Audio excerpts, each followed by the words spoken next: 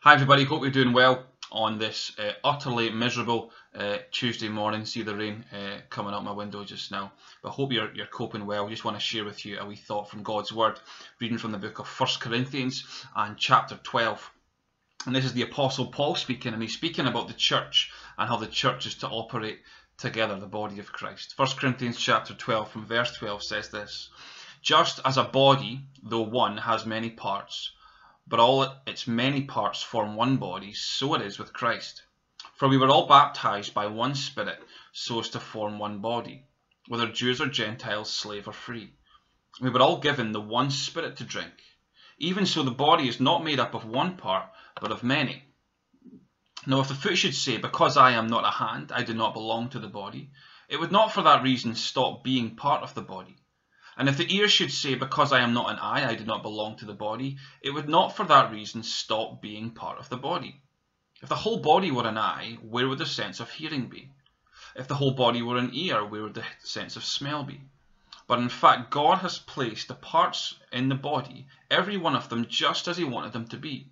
If they were all one part, where would the body be? As it is, there are many parts, but one body. The eye cannot say to the hand, 'I don't need you,' and the head cannot say to the feet, 'I don't need you.' But God has put the body together, giving greater honour to the parts that lacked it, so that there should be no division in the body, but that its parts should have equal concern for one another. If one part suffers, every part suffers with it. If one part is honoured, every part rejoices with it." The last wee while, as we've been getting used to doing these online services the last few months, the praise band and the musicians within the church have been figuring out how to record music and put these music videos that hopefully you've seen in our services, putting them online. And it's been usually an enjoyable experience as we've been getting to grips with this technology. And what would usually happen throughout the week is that we have a drive where we upload all our separate parts of the hymns to, so that everyone can access the songs. And so what would usually happen throughout the week is someone would record their part, be it a vocal part or a guitar part or a piano part or whatever, and they'd upload it to the drive so that everyone can see, and they'd send a message to our little messenger group that we've got going just now. And they would say something like, "That's me uploaded my part for this weekend's hymns." But then what would very often happen is they would say something like, "It doesn't sound very good. It sounds rubbish. So if you want to ditch it and not use it for the hymn, that's fine, because it doesn't seem very good." That's what happens quite often. Then the rest of us can go on and hear the recording ourselves and see what kind of job they've done. And very often, it doesn't sound that impressive. And that includes the guitarist, by the way. It doesn't sound that impressive on its own. And you're thinking, wow, there's not a great deal we can do with this. How's this going to be used for a song? But when you get to the end of the week and all the parts have been recorded and you put them all together in one piece and you hear it all together, it can be quite a pleasantly surprising experience to think, actually, do you know what, this works. It actually sounds all right when mixed together with all the other instruments and the vocals. On its own, neither instrument or vocal sounds that impressive, but when put together, it all seems to complement one another and produces, usually, a quite nice sound. Because in music, there is something wonderful about a diversity of different instruments playing the same song in a different way, on a different instrument, using a different method and all the rest of it, but playing the same song, and when it comes together, it produces, usually, hopefully, on a good day, something quite beautiful. Things on their own are not that impressive, but together it makes something great. When the Apostle Paul is writing to this church here in Corinth, which is a chaotic church as we know, a church with all sorts of problems going on within it, he wants to write to them to encourage them and to encourage them to strive towards unity, but not merely unity for unity's sake. But he's encouraging them to strive towards unity amidst their diversity. It's not a unity for unity's sake. It's unity for the sake of Jesus Christ, for the name of Jesus Christ. It's not a unity that means all of them are exactly the same in everything they do and they all have the same gifts and do everything in the same way. That's not what he's calling them to. The unity is based in Christ, but it involves a diversity of different types of people who can do different types of things, who have been blessed with different types of gifts, so that when they come together, they form, and he's very deliberate with this imagery he uses here, they form a body. And we all know any body part on its own, regardless of how talented it is and regardless of what great things it can do, on its own, it's not really up to much. It can't do a great deal. No matter what gifts it has, it is still massively dependent on the rest of the body to complement it, to encourage it, to help each different part out. And that's a picture we're given of the church of Jesus Christ.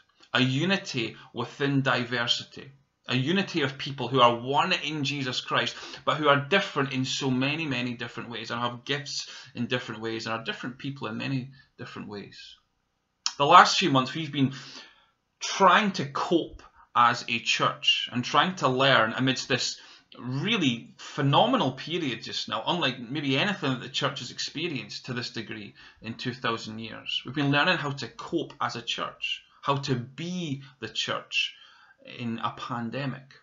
And it's been a very strange experience as all the normal stuff seems to have been stripped away from us. We've learned how to do Sunday mornings differently, with pre-recorded services and watching them at home in our pyjamas, probably for most of you.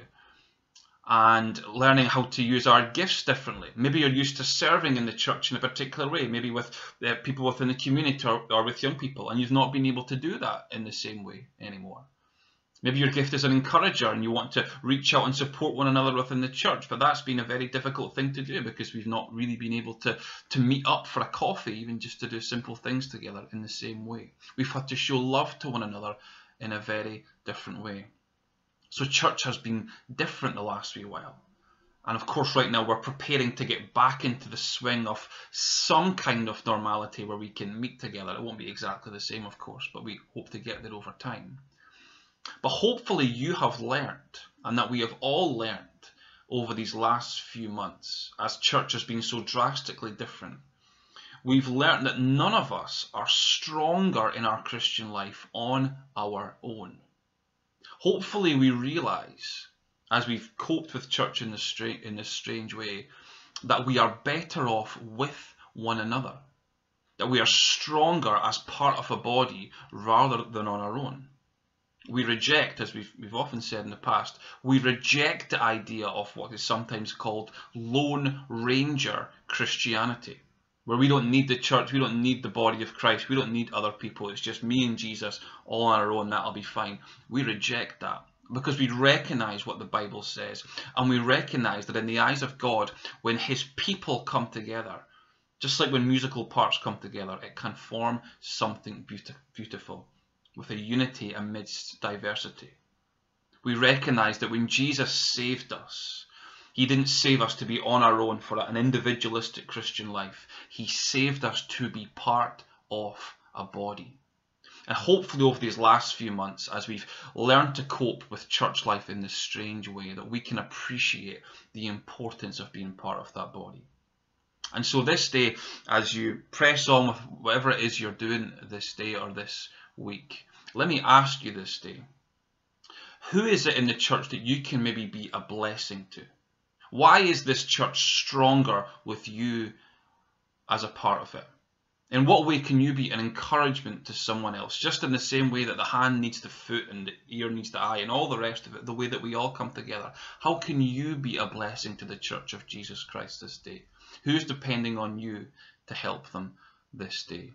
For the richness of the church, for the glory of Jesus Christ, for the unity and blessing of God's people. Hopefully you recognise that we all have a part to play.